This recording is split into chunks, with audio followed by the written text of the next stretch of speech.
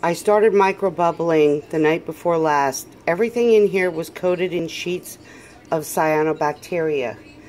There were some areas that I deliberately missed blowing off. That's right, blowing off. I did not vacuum because I'm going to do a water change tonight.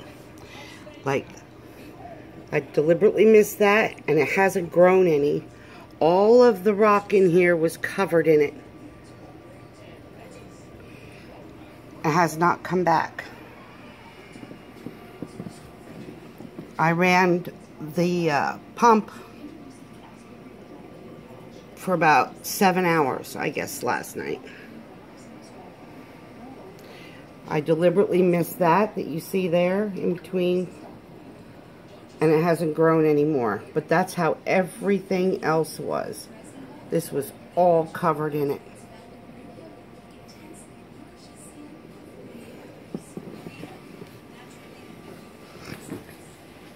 Actually, I missed almost everything down here. That's that same rock.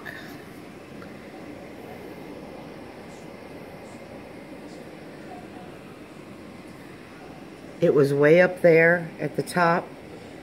All of that was covered in it. But what I blew off landed in the sand bed, and my sand sifter cleaned that up early this morning. Actually, the dust is just finally starting to settle, and that's why I'm taking the video now. And it's 5 p.m.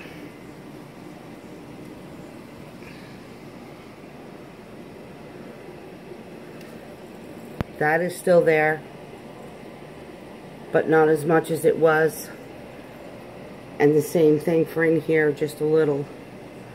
Not too bad for a whole day's growing time.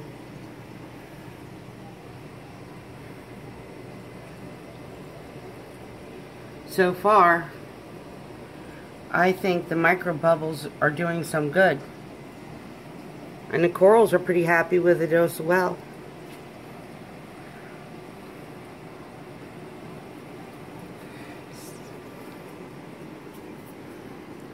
As you can see, I still have hair algae.